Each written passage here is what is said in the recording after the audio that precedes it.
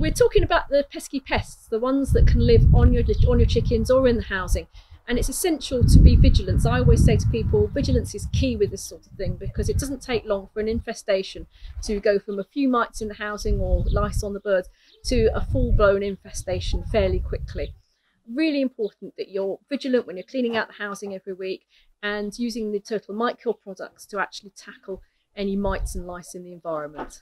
When you're looking out for red mites in the housing, there's something that's quite difficult to detect during the daytime because they're creatures that come out at night.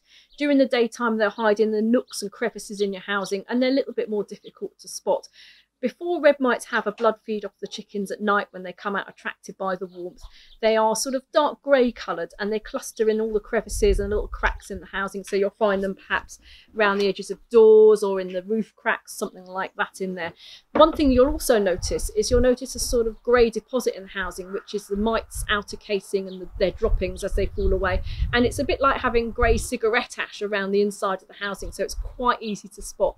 It really is key when you're cleaning out to take the housing apart as much as possible, especially in the summer when it's nice weather and it's easy to dry as well. Give it a good old clean. I mean, as you're taking each component out, have a good look at it. Get your specs on if you need them. Have a good look and inspect each bit for any mites and lice sort of on the undersides of the roosting bars and in the roosting bar brackets.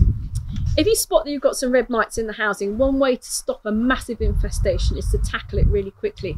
And to do that, what you need to do is you need to break their breeding cycle, which happens roughly every 3 days. So what I do is take all the housing apart, scrub it with hot soapy water and clean it. Either let it dry in the sunshine if you've got sun, because UV light is a great steriliser and mite killer, or towel it dry in the winter if it's a bit more wet.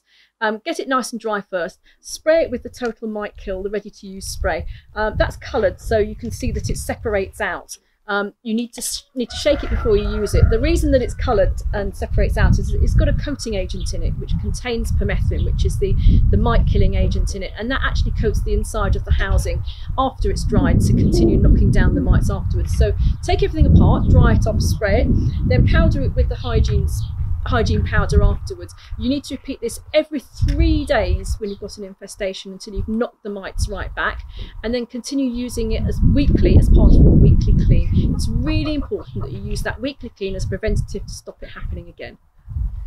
And as a final step for getting rid of those mites, use the Total Mite Kill aerosol spray. This is one of my favourites because it's got a really high velocity spray on it, so you can get right into all the nooks and crannies inside the housing. One of the key bits that people find hard to get to are the rafters and the inside of the roofing structure.